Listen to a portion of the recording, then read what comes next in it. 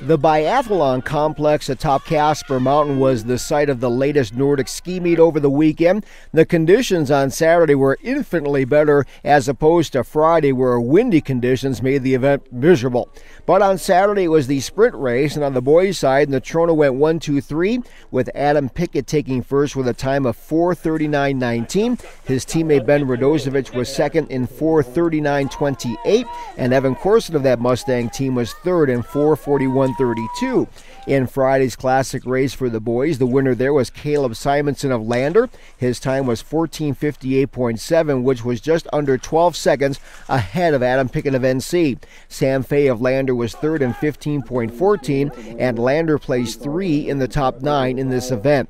For the ladies in the sprint race on Saturday, Molly Farringer of Lander, who was a top 5 finisher at last year's state meet in both disciplines, took first in the sprint with a clocking of 5:11.63.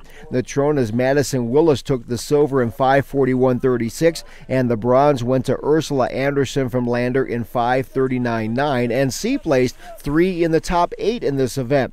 In the classic race back on Friday, the ladies' winner was Kaylin Sandahl of Lander in 18:02.